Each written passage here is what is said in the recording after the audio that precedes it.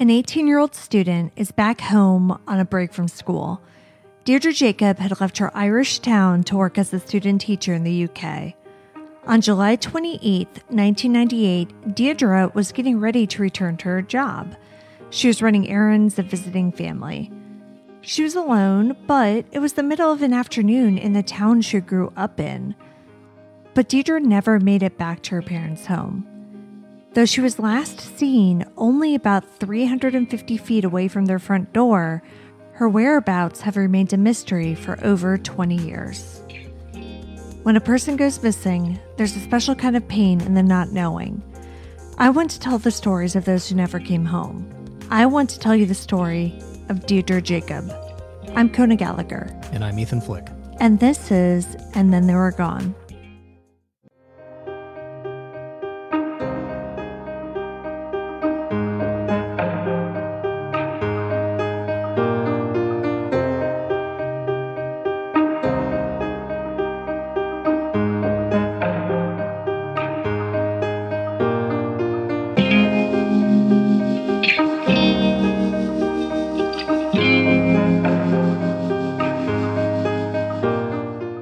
Welcome back, everyone. Welcome back. Thank you for joining us once again.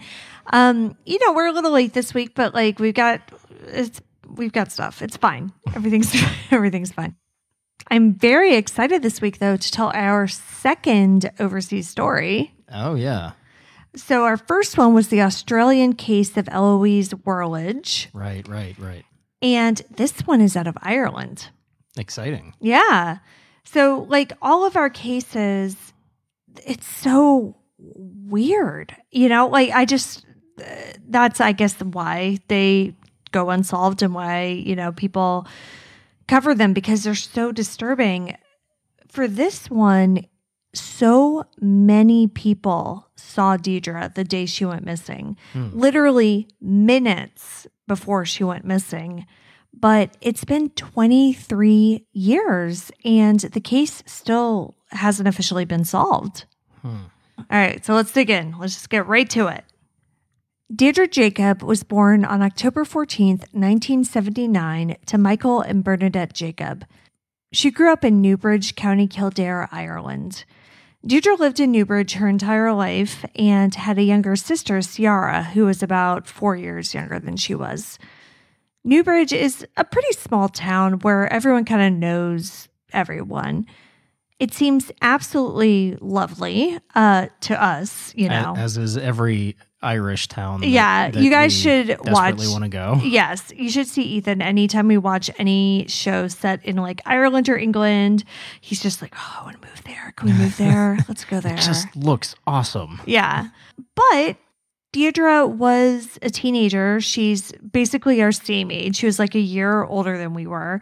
So we were growing up at the same time. And like any other teenager, she kind of thought her town sucked and wanted to move someplace cooler.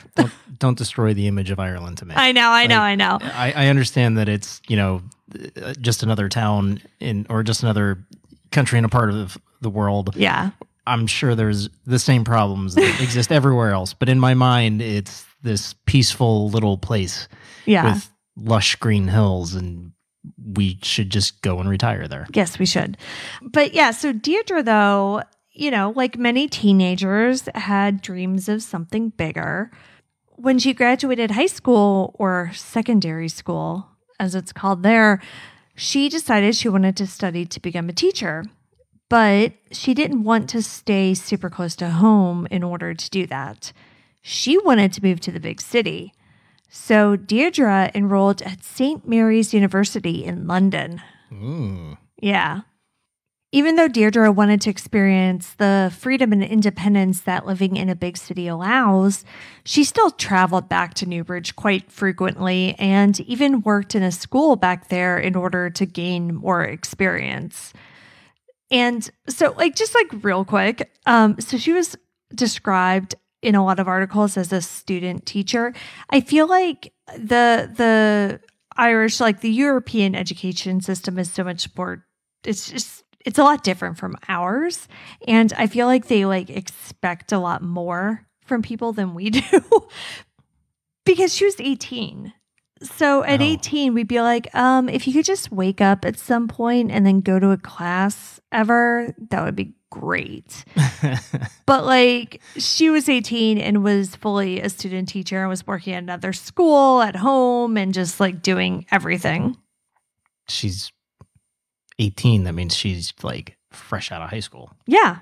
Yeah. No, this was her first year. I could not imagine, a freshman in college in the U.S. doing something like that. Well, that's what I mean. Like, I just feel like they grow up faster and they just live their lives a little bit better and quicker than we do. This is why we got to go. Yeah. So when her first year of classes ended, she returned to her parents' home. Like, again, that's a very common thing here too. You finish your freshman year, summer comes, you go back home to your parents. So that's what Deirdre did. She went back to Newbridge and she went to her parents' home and lived there for the summer. In all of the articles I read, I couldn't find much information on how Deirdre spent that summer in Newbridge, but it sounds like it was just pretty low key. She hung out with her family, and the weekend before she went missing, she actually spent that weekend in Carrickmacross, hanging out with some friends from college. Where was that again? Carrickmacross. One more time. Nope, absolutely not. I'm not sure everybody heard you. Nope. Hard pass.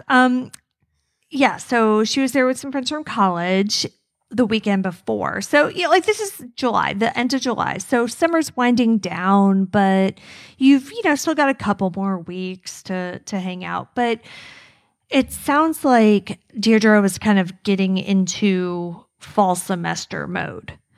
Because on July 28th, which was a Tuesday, Deirdre wasn't doing anything terribly exciting. She walked into town basically to go run some errands. The walk from her family's home to the center of Newbridge took her about 25 minutes. And this was a journey that she had been making without incident for her entire life, since she was a child, because she lived in a small town in Ireland in the 80s and 90s. And you could just do that. You could just go walk into town. So she'd been doing that for a very long time. Yep, because it's like the land of fairies and hobbits. That's why. Because it's magical. We should live there. Yes. So that day, she was getting ready for the start of the new school year. She had found a place to live in London, but had to pay the deposit. Now, today, obviously, that would be done in about 2 minutes. She'd go online. There'd be a portal. She would pay the deposit. Bing, bang, boom. Done. But this was 1998.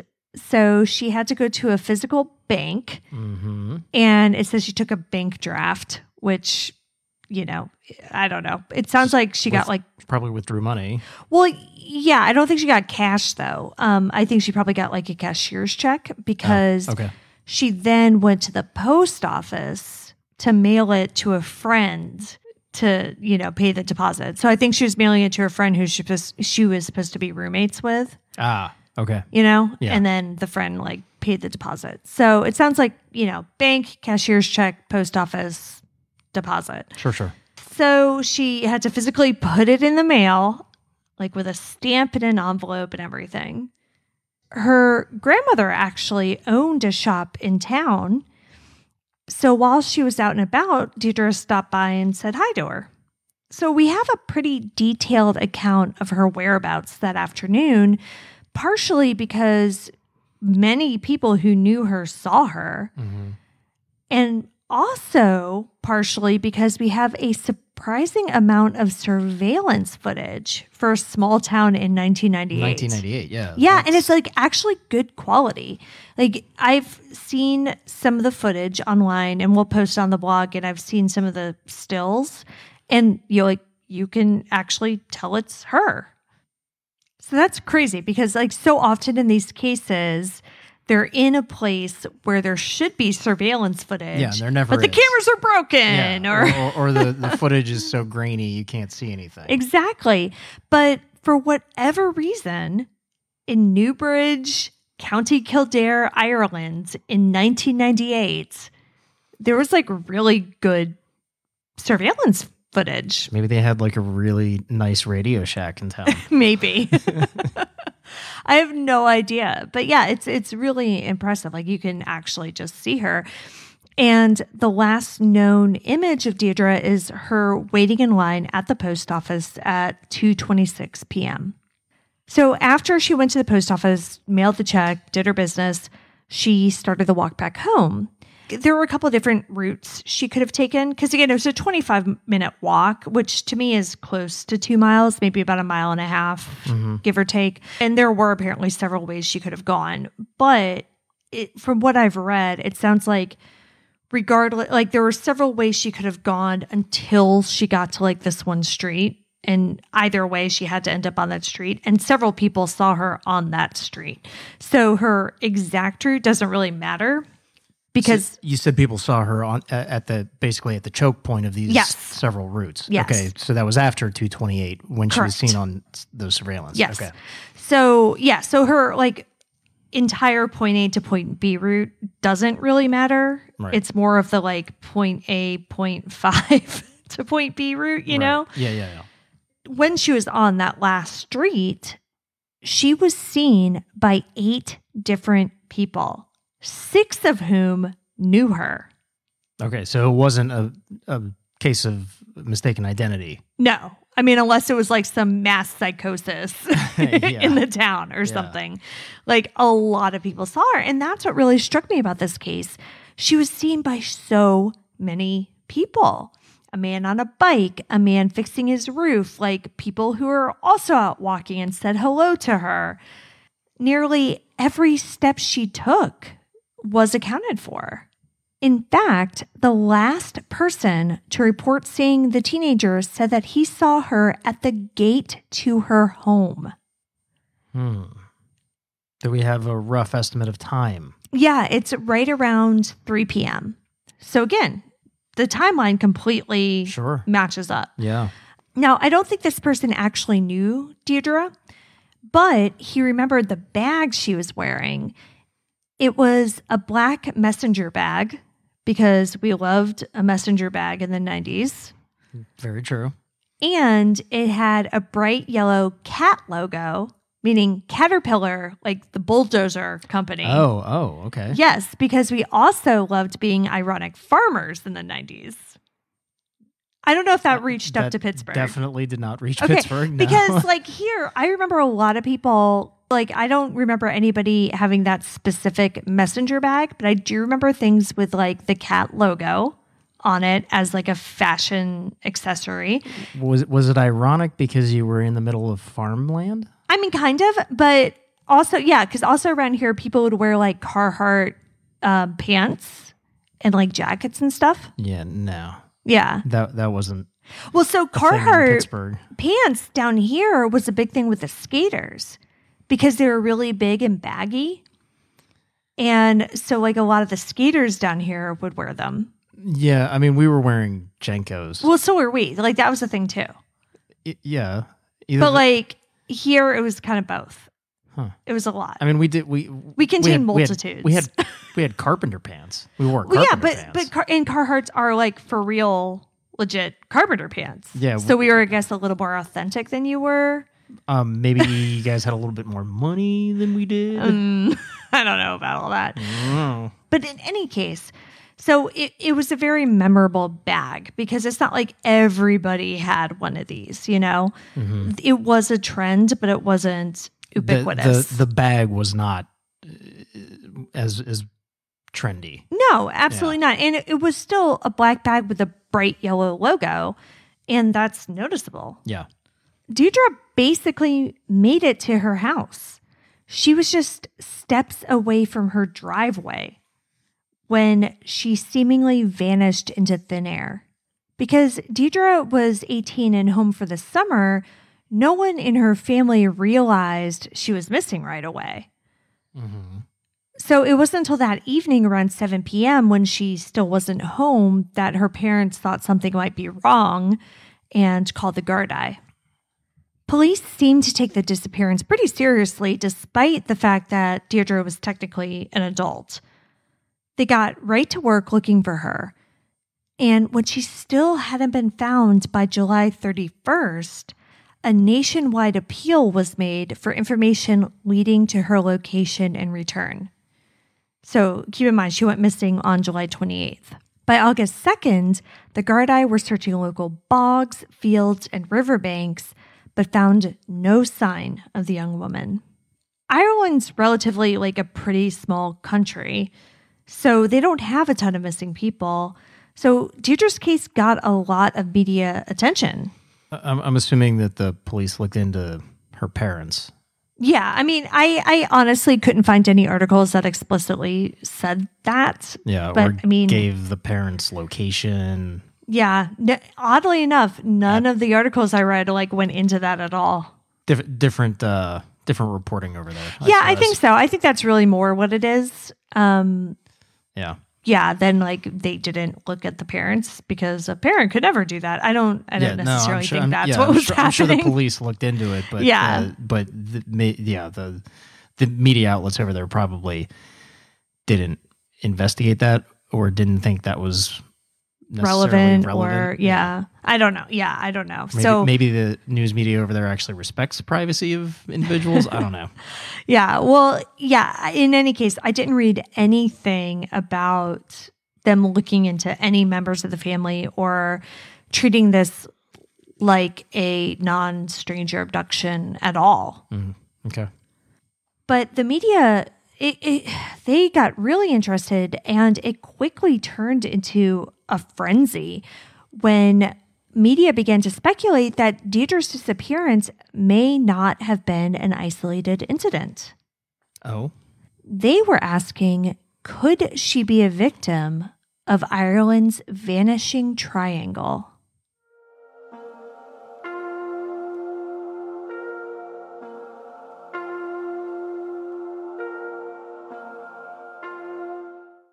Ireland's vanishing triangle refers to a group of Irish women who all disappeared in the mid to late 90s. Most of the women, there are 8 in all, were in their late teens to early 20s, and they all went missing suddenly from the eastern side of the country. Huh. I've never heard about this. Yeah, I hadn't heard about it either until I started researching this case. But these women, Annie McCarrick, Fiona Pender, Ciara Breen, Jojo Dullard, Fiona Sinnott, Ava Brennan, Imelda Keenan, and Deirdre have never been seen again. While the circumstances of several of these disappearances are similar, the common thought is that not all of them were necessarily perpetrated by the same person, though police do believe that at least some of the cases are connected. Like, nobody thinks that 8 different men came and attacked and abducted/murdered 8 different women. Sure. On the eastern side of Ireland. Yeah. For instance, Fiona Sinnott was the 19-year-old woman who disappeared in February of 1998, just a few months before Deirdre. She was last seen leaving a pub with her ex-boyfriend, who is also the father of her 11-month-old daughter. He claims that he slept on the couch at her home that night, and she left the next morning to go to the doctor because she was having like arm pain or something. But she was never seen again. And police, when they got involved, could never locate any evidence that she ever went to the doctor or did anything of the sort. And when Gardaí examined her home, they found that it had been stripped of many of her personal belongings. A nearby farmer later found trash bags with many of those belongings belonging to Fiona, but she was never seen again. In that case, the ex-boyfriend is the primary suspect, and it seems to be a domestic incident, ultimately unrelated to the other cases. But, I mean, without a body, the truth of what happened to Fiona has been difficult to prove. Right. So, like all of these other cases, it's still unsolved. She still hasn't been found, and nobody has been arrested. But Jojo Dullard is a different story. JoJo was a 21-year-old woman who was living in Dublin. She was from nearby Killarney, which is in County Kilkenny. She had recently dropped out of school and was planning on moving back home to kind of, regroup and figure out her life a little bit.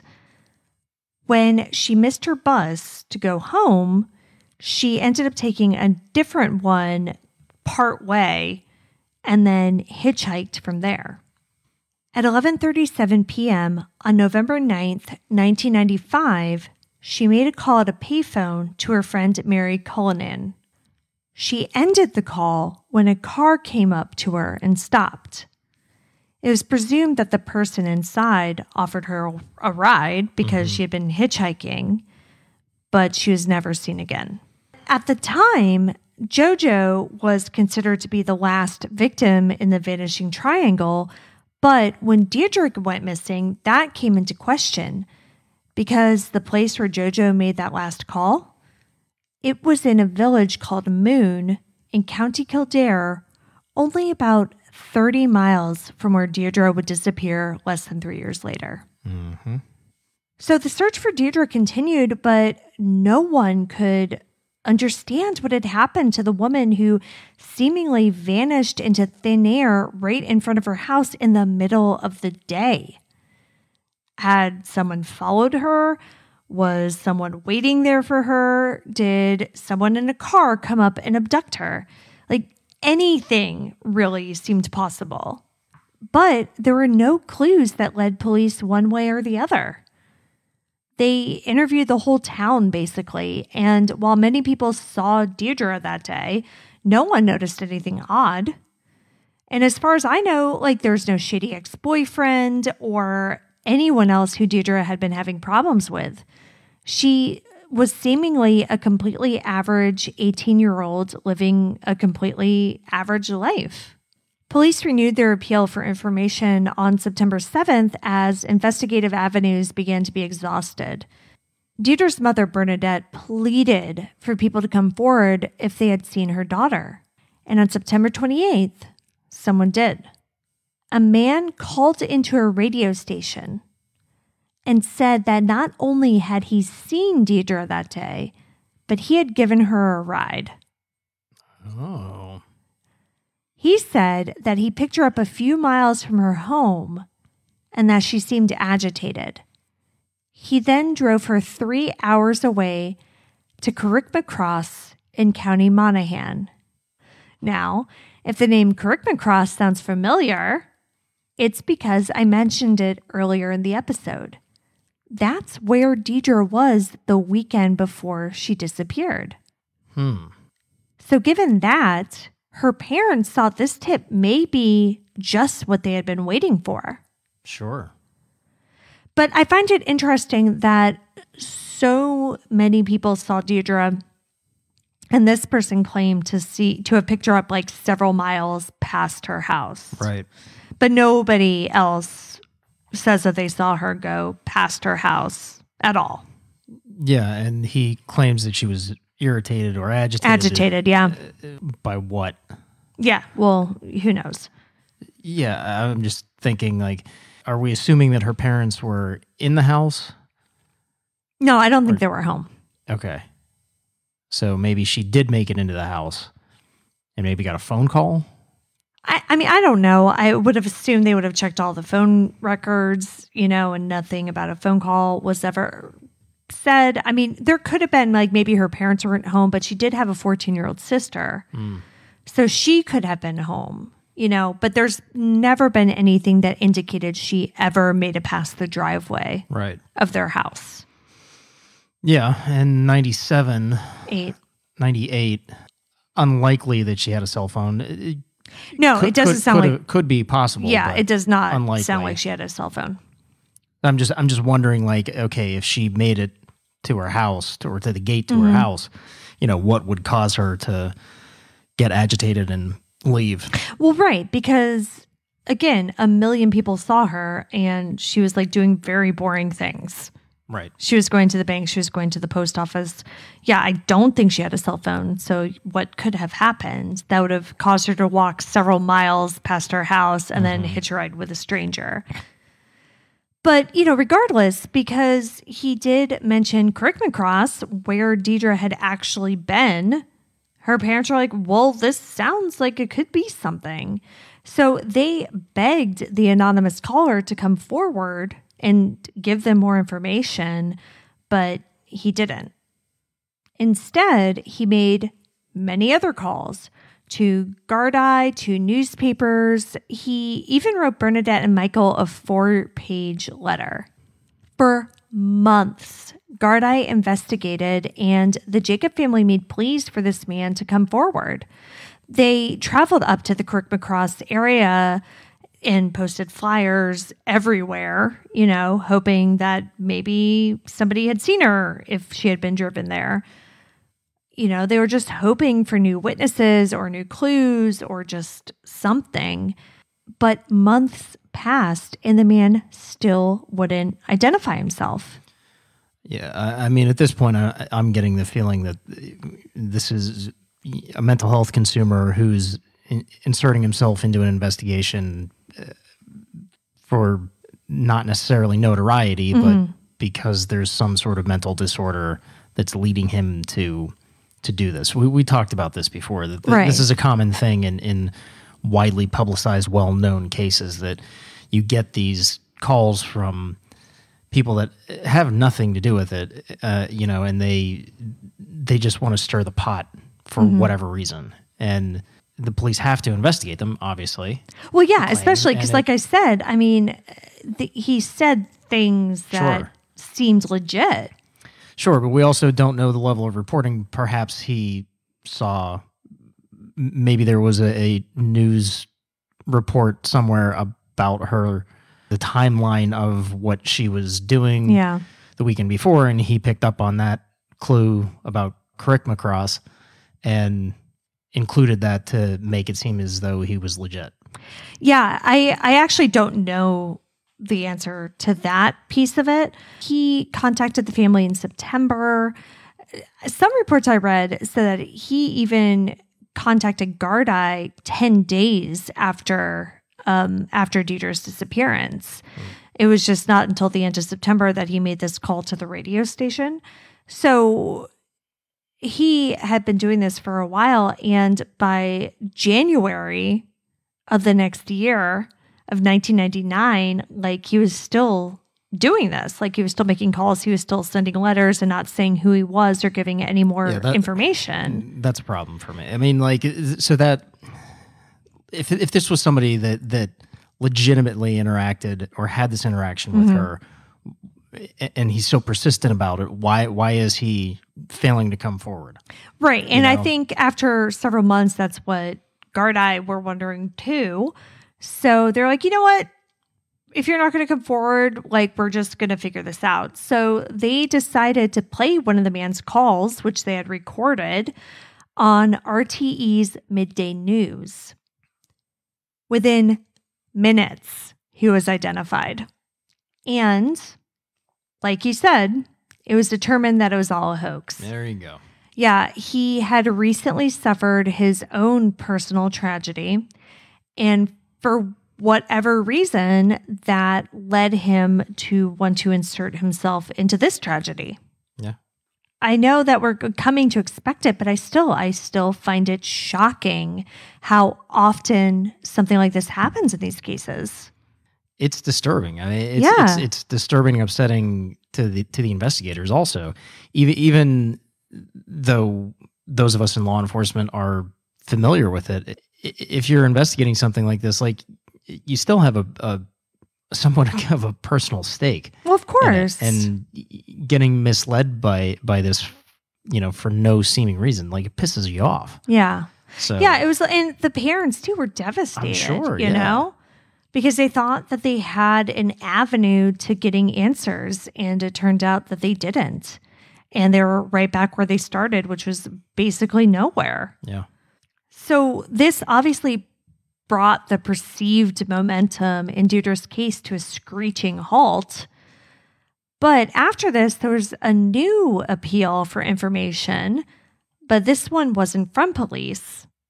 Remember, we're in Ireland, so it was from the church. priests around the country urged their members to come to them if they had any information on the missing woman, if they didn't feel comfortable going to police. All right.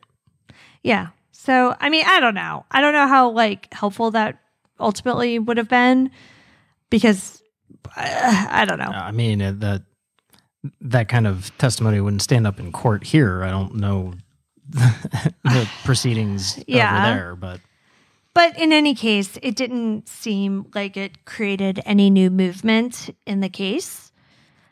But like I said, this case really did get a lot of attention. And again, there were just pleas for new information constantly from many different avenues.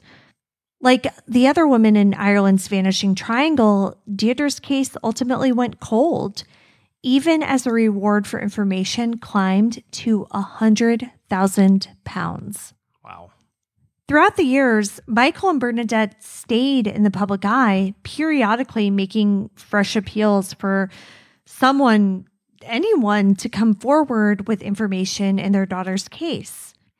While there were rumors flying around and definitely things happening behind the scenes in the investigation, no real news would come out about Deirdre until 2018, the 20th anniversary of her disappearance.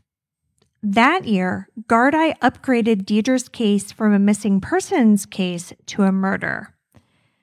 And this was primarily based on an alleged confession. According to an article in the Irish Times, quote, "The new information has satisfied the Garda beyond doubt that Miss Jacob was murdered rather than, for example, being killed accidentally and her remains disposed of," end quote. They also named a person of interest, Larry Murphy.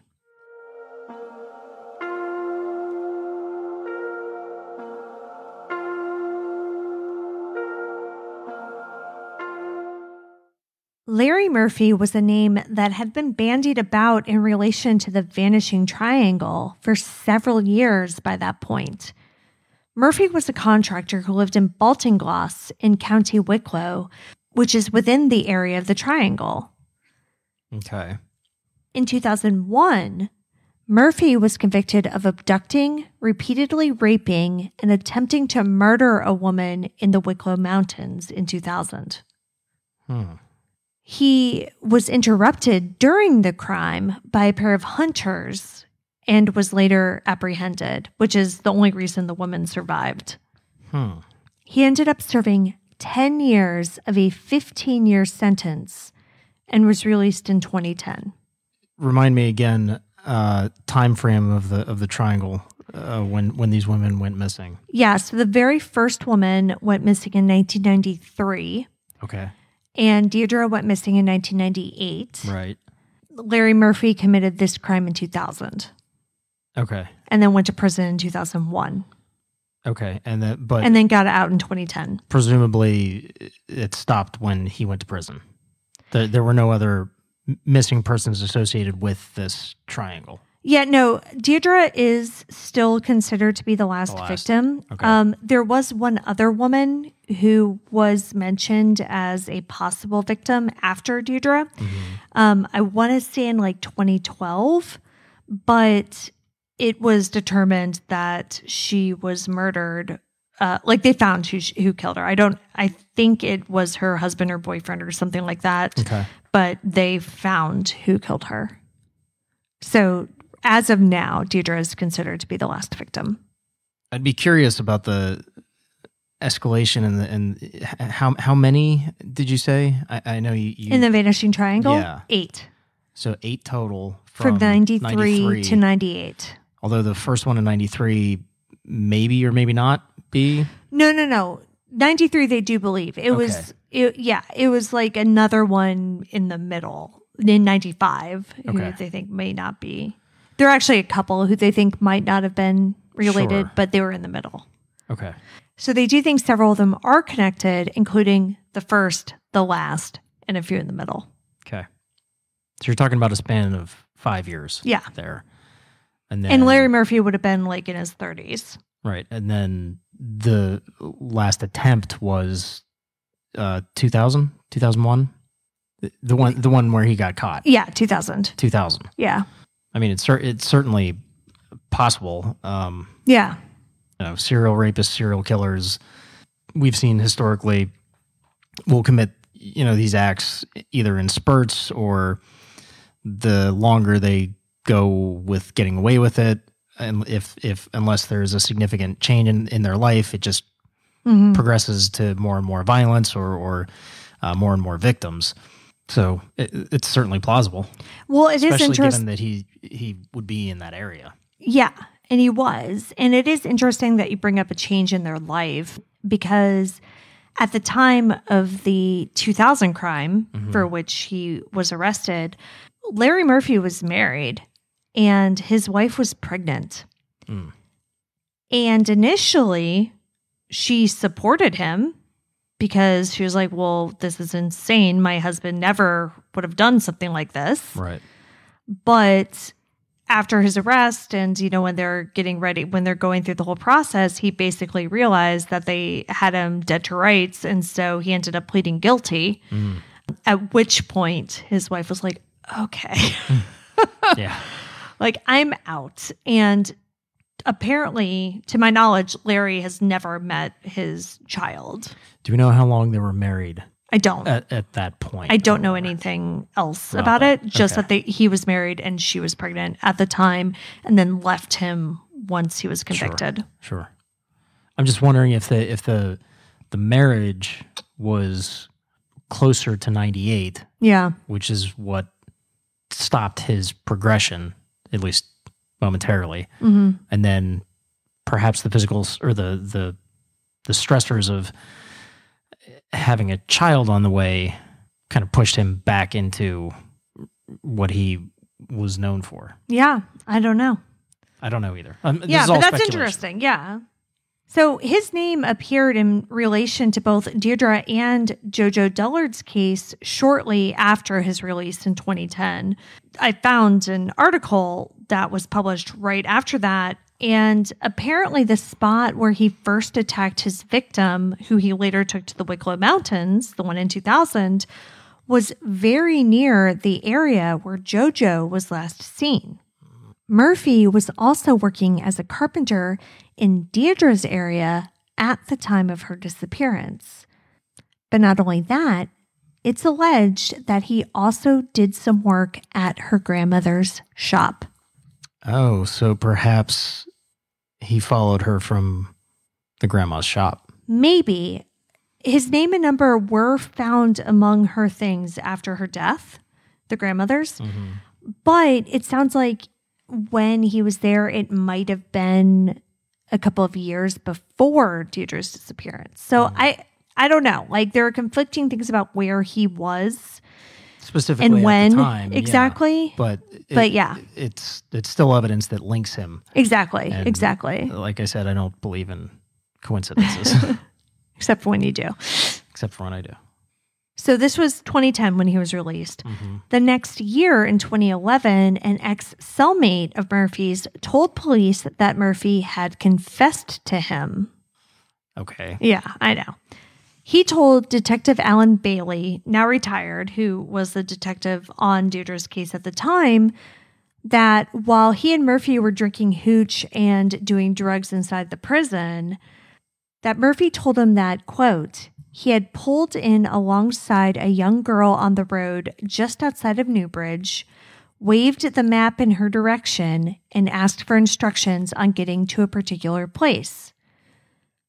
When the youngster leaned in through the open passenger window to try to see where he was pointing to, he is alleged to have grabbed her by her hair and roughly dragged her down into the car, forcing her down into the well of the front passenger seat. End quote. Murphy then sped off. And it should be noted at this time that Deirdre was small. She was only about 5'2", and I was apparently of slim build. Okay. So physically, like, that sounds extremely possible. Yeah. I'm curious what the cellmate is getting out of this. Oh, yeah, of course. Yeah. I get that they were drinking hooch or whatever and doing drugs, but like what sense would it make for him to confess to more than what he's already pled guilty to? Even to somebody in prison. Right. No, you're right. And I never like these like jailhouse snitches. No. Regardless of how plausible the story might sound on the surface. And to their credit, police took this, but they didn't like go, okay, let's go get him. Yeah. Because they're like, yeah, we can't rest a case on that. Yeah. Right? Right. But what this information did lead to were searches in County Wicklow. Yeah. Where Murphy lived at the time. But police didn't turn anything up. So after police didn't turn anything up from the search, they actually didn't make this confession public for another 7 years. Detectives who by 2018 had already interviewed 2,000 people in relation to Deirdre's case began to re-interview builders and tradesmen who may have encountered Murphy in the summer of 1998. Because again, he was working as a contractor. Yeah, no, that's smart. Yeah. This case actually went through an entire 12-month cold case review around this time where they just, again, started from the beginning and looked at everything that they had.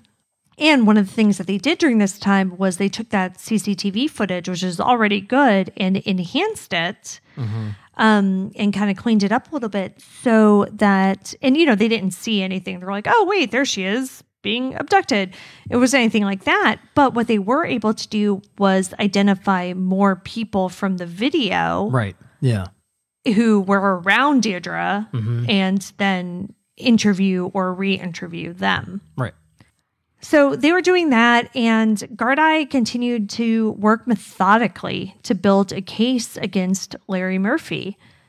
Yes, they learned about this alleged confession in 2011, but, like I said, that's not enough to arrest, much less convict anybody of anything, really. Right. So they trudged along while Larry Murphy continued to live as a free man. Yeah, and I'm sure that they were watching him. I'm really glad that you brought that up because this will lead us into the little side path that I wanted to take. Okay. That it's something I know you will find very interesting because, as we've mentioned on here before, I think your father worked in state parole. And you grew up with stories from him about men like Larry Murphy, who he had to deal with. Yes. So you will love this article that I found from the Herald that was written shortly after his release from prison in 2010. Okay. But I want to preface this because it took me several paragraphs to get to this. So I just want to move it up and not bury the lead, which is Murphy was being watched, like you just said. So the article said that he was, quote, being monitored by the Garda's National Surveillance Unit with plainclothes officers following him. He carries a mobile phone and reports to Garda daily, end quote. All right.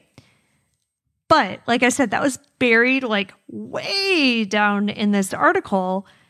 And this is how the article started, and I'm just going to read the first several paragraphs. And again, the whole thing is linked on our blog because this is absolutely mind-boggling coming from an American perspective in general, and especially from your perspective as somebody who grew up with a state parole officer in your house. Quote, rapist Larry Murphy is in secure accommodation today after finally agreeing to consider undertaking counseling.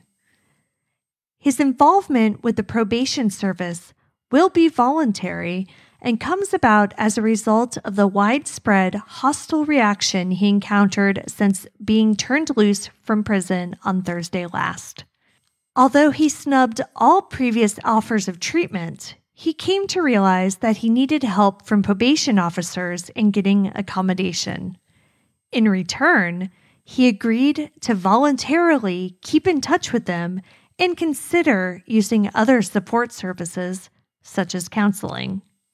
There would be nothing to prevent him from opting out of contact with the probation service at a later date. End quote. What is the point of a probation officer over there if everything has to be voluntary? I don't know. To like help him find a place to live, apparently. I'm so confused by that. Yeah. Like, that doesn't make any sense. Yeah, I mean, here stateside, like, you don't have a choice. Yeah, that's, like, that's the conditions of your release. Yes, that's part of your sentence. Yeah. The terminology and the about things varies per state as far as probation, parole, and what all that means or whatever. But like, so the way Pennsylvania is set up is that, let's say you get 5 to 10, right? So you really serve the entire 10 years. You serve the first 5 in jail, and then you're eligible for parole, right? Let's say you are paroled. Well, you have to serve the rest of your 5 years, the rest of your 10 years. The next 5 years, you're on parole. So you're still serving your sentence. You're just doing it outside of prison. Correct. And you have limited civil rights. Right. There is no Fourth Amendment in your world. If you are this person, your parole agent can come and search your house, where you work, your car at any time. Right. With no reason whatsoever. Yeah, they don't need probable cause. No, nothing. Yeah. They don't even need reasonable suspicion. Yeah. It's just, hey, it's a Tuesday. I come and toss your house every Tuesday because you pissed me off, whatever, and there are other factors that go into that. Like, they can't be used as an agent of the state to find something else to charge them with. Like the parole agent has to be searching their house for, let's say, if it was a drug conviction for drugs. Yeah. That kind of thing. Regardless, like, you still spend all that time serving your sentence, just in a different capacity. I don't understand why there would even be probation officers if it would be voluntary.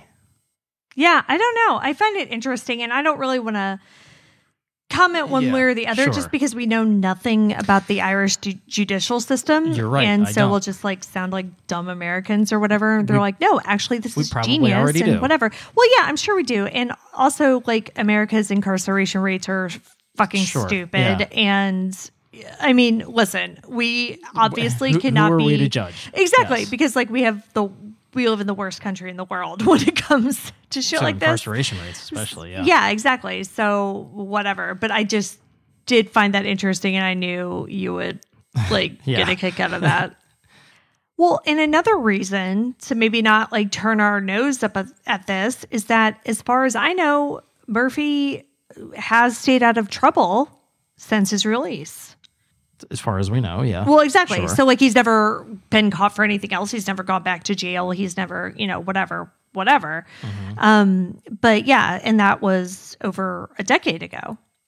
He is also believed to be currently living in London.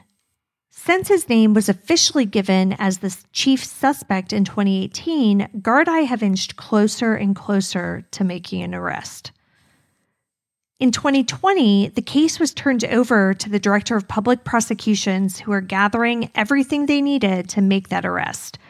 While the DPP said that they believed Murphy to be in London, witnesses reported that they saw him in Ireland at a Garda COVID checkpoint.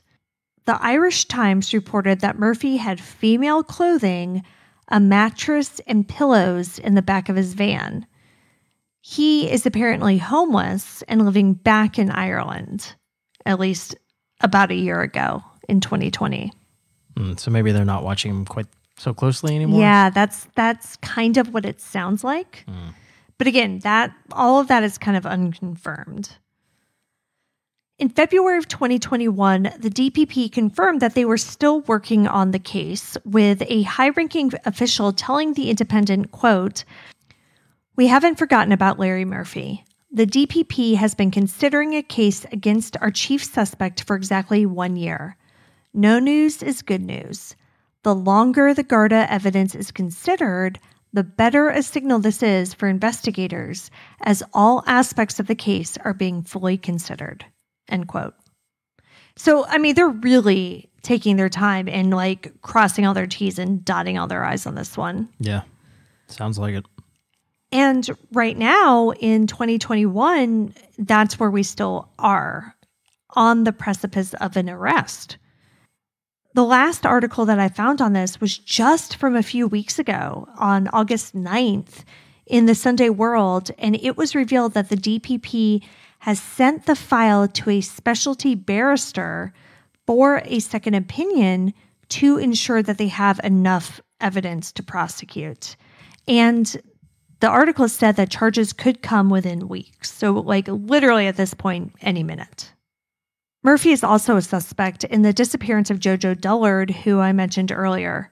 Her case was also upgraded to a murder investigation in October of last year. Murphy is also suspected in the disappearance of another Vanishing Triangle case, that of Annie McCarrick, the first woman to disappear. She was a 27-year-old who had moved from Long Island, New York, to Dublin in 1987.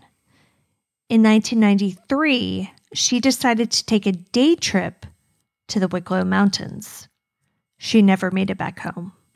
We will keep you updated on any new developments, but let's hope that 2021 is going to be the year that Deirdre sees justice and that this opens the door for families to finally have answers about what happened to their loved ones in the Vanishing Triangle.